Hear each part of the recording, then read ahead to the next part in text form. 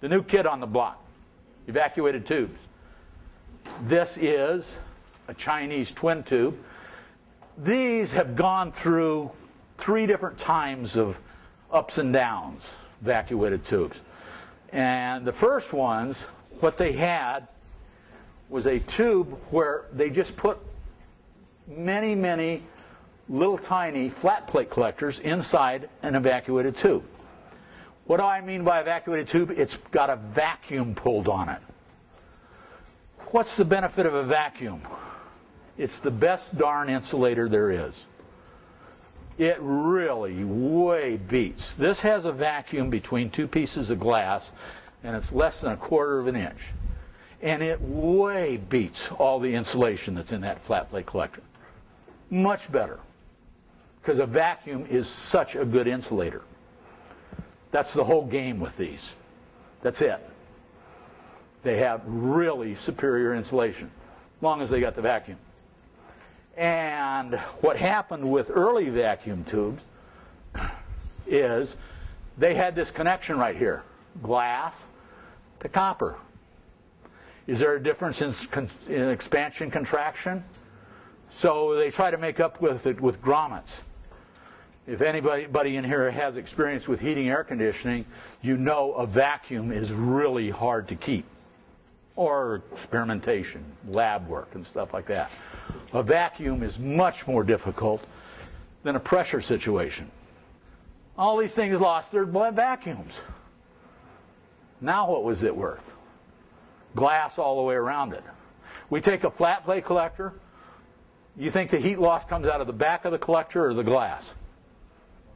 The glass, of course. It all goes out of the glass. So if you have glass all the way around it, what kind of collector do you have? Not very good. So it's got to have the vacuum. And a lot of these lost their vacuums. So that was the first iteration of vacuum tube collectors. They got a bad name.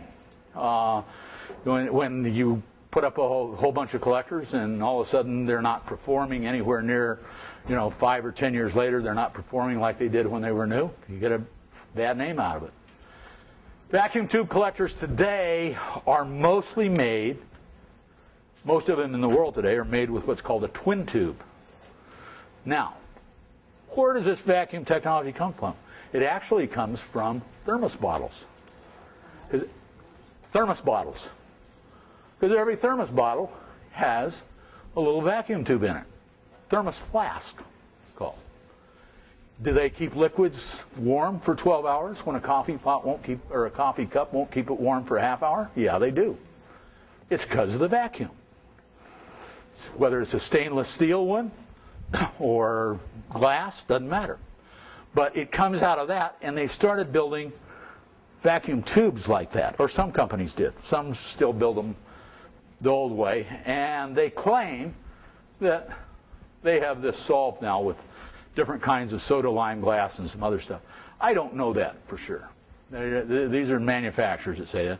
But I definitely like the idea that, of a thermos flask because, well, I've had one for 20 years and I know it keeps coffee warm.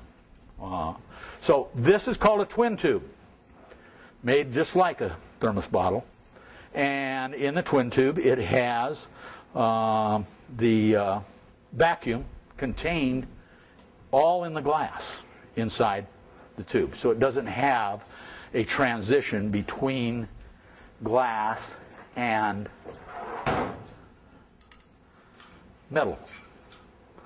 Then, what most of the manufacturers are doing today, they use what's called a heat pipe. Heat pipe.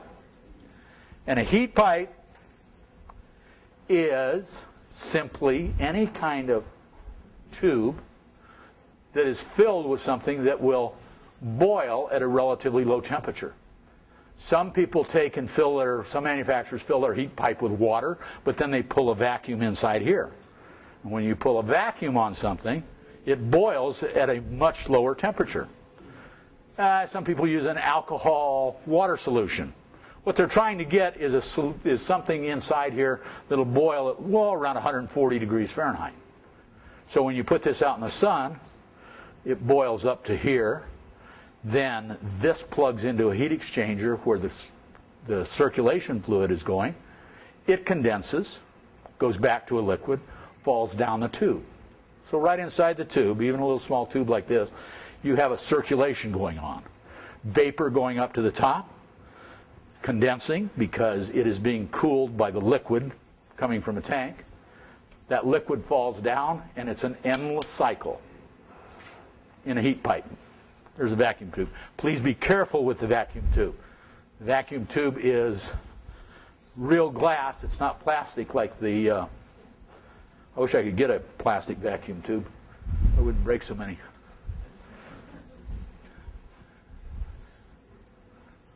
Questions about that? Big deal with the vacuum tube is it has much superior insulation. Would that be susceptible to hail? It is more susceptible to hail than tempered glass.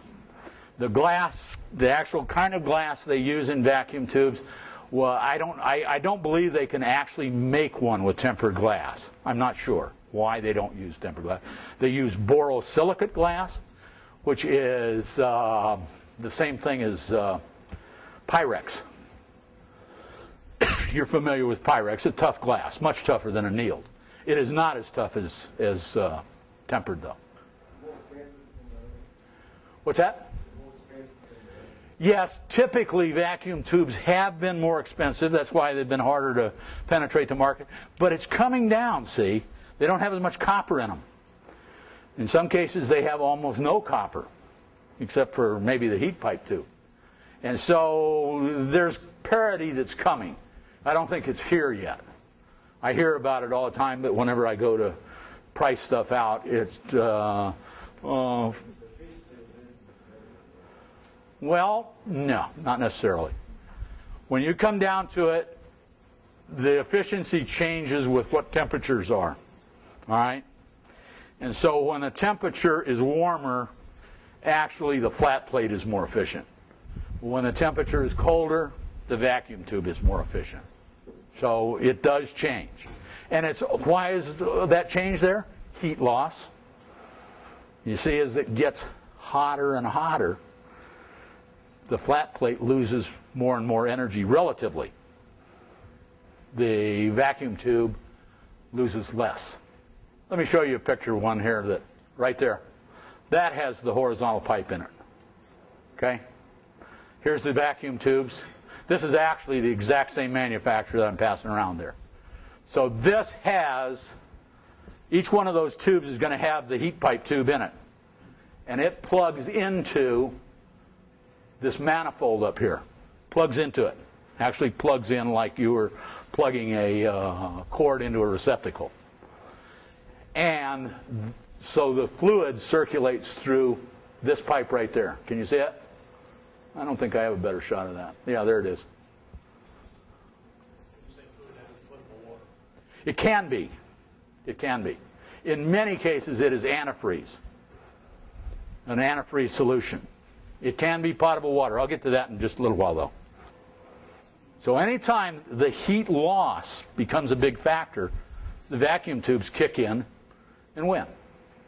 But when it's not a big factor, so what do you think? What would outperform the other one in the summertime, do you think? What do you think? Anybody got an opinion? Mm-hmm. And what do you think in the middle of winter, in January? Yeah, and you're probably right 95% of the time with the answers you just gave. They have some that have reflectors inside of them. They have, this one is the real cheap Chinese one, where the vacuum tube that I'm passing around to you, if you take that heat pipe out of it and you just fill it with water and you plug it into this 20 gauge stainless steel tank with a little rubber grommet, $200. $200. Here is one right here. There it is. That's what they're putting up by the millions in China. Can we put that in here in the United States? It's unpressurized. If you give up your pressurized water system, you can have one.